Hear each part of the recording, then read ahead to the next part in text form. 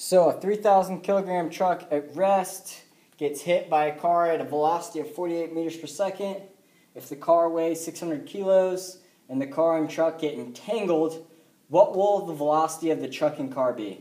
Okay, so the first thing we're going to do is make our chart for initial and final.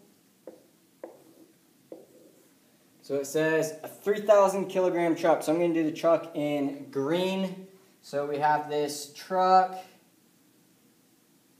Here's my truck. It weighs 300 kilos. And it is at rest. So the velocity is just a dot, and it is 0 meters per second. Okay. I get that right here. 3,000 kilogram truck at rest.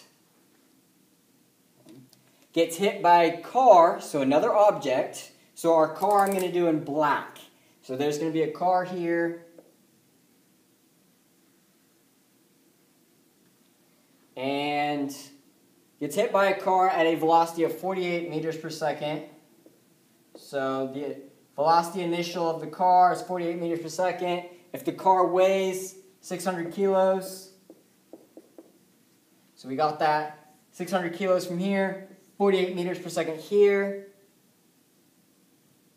If the car weighs 600 kilos and the car and truck get entangled, what will the velocity of the truck and car be? Notice they're going to be moving as one unit, so we only need one picture on the right side. We only need one picture on the right side. I'm going to do it in purple, and I'm going to combine the truck and the car. So we're going to have the truck. I don't know how this is a truck, but it is. And the car, they're now one unit. Now that they are one unit, we're going to add their masses. So we're going to have 3,000 plus 600, so it would be 3,600 kilograms is now their mass. Their velocity we don't know. Because of this picture and this diagram, though, we know we have a mass and velocity here, a mass and velocity here, and a mass and velocity here. This table pretty much represents an equal. See this line? This is an equal side. So this side has to equal this side. In between the objects, you add them. So we're going to add this plus this to equal this. Okay, and we are solving for VF. So for our givens, we have 3,000 kilograms for the truck.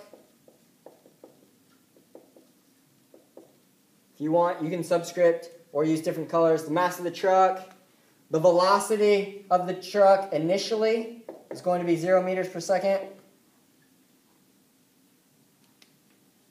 The car has a mass of 600 kilos, so M sub C. And then the velocity initial for the car is 48 meters per second.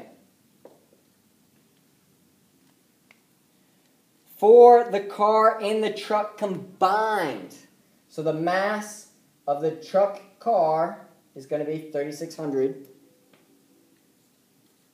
kilos. So we get all this information from here and here. Okay, a lot of people aren't wanting to draw it out. You need to draw it out. It makes it a lot easier. The unknown. Well, just look at the problem. It said, what will be the velocity of the truck? Also, we have mass, velocity, mass, velocity. We only have mass. What's its velocity? So we are looking for the velocity. We know it's final because it's under the final category. So we're looking for VF. Our equation. We get the equation from here. See, there's one object. Has a mass and a velocity. So our first thing we're going to write, mass, and we're talking about a truck, mass of truck, velocity initial of the truck. That's the first thing we write. Then we're going to add these objects together. So we're going to add, still on the left side, we're going to add the truck, which is the mass of the truck, car, plus the velocity initial of the car. Now we have this line. This line tells us it equals it, so we are going to equal the mass of the truck car and the velocity final of the truck car. We are solving for the velocity final.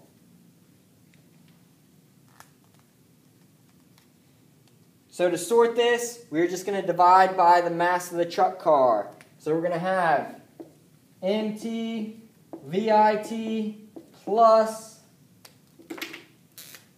mass of the car, VIC, it's going to equal VFTC, because we're going to divide this by MTC and divide all this by MTC, so we're going to do this, MTC. Now we're just going to plug in from here. So from here, mass of the truck, we either have it from our givens or we have it from the picture. Either one. This gives you two ways to do it. So 300 kilograms, 3,000 times 0 meters per second plus 600 kilograms times 48 meters per second divided by 3,600 kilos, and it's going to all equal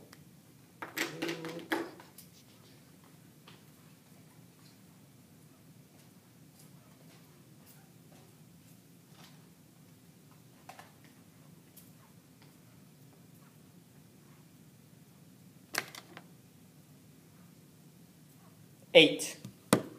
Since it's a velocity, it's going to be 8 meters per second.